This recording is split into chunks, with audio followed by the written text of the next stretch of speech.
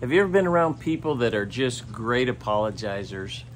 I know I have, and they apologize and they say they're going to do better or they're going to change, and it doesn't happen, and they apologize and it doesn't happen, they apologize, so the apology becomes pretty hollow, doesn't it? The fact is, you can talk all you want, but action is what produces change. And I want to talk about that in your morning cup of inspiration. Maybe that's you today.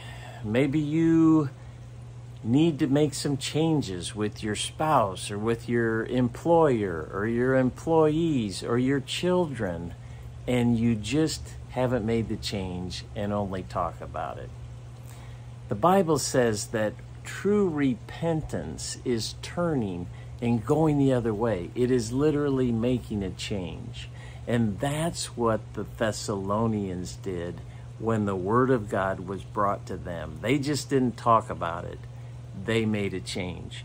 Listen to what it says in 1 Thessalonians, because the Thessalonians were known for these four things. One is they turned wholeheartedly to God. Once they realized how much God loved them, they turned wholeheartedly. They abandoned worshiping false gods. They were worshiping idols. They turned from that and began to worship the one true God. The third thing is they became passionate servants of God. So they loved God enough to serve Him with all of their heart. And finally, the fourth thing is they eagerly anticipated the return of Jesus. They had that hope, that eternal hope. And if you sit and listen to these four things, and if you're not doing those four things yourself, then you need some change in your life. It's not going to be done through words. It's going to be done through actions. You need to turn wholeheartedly to God.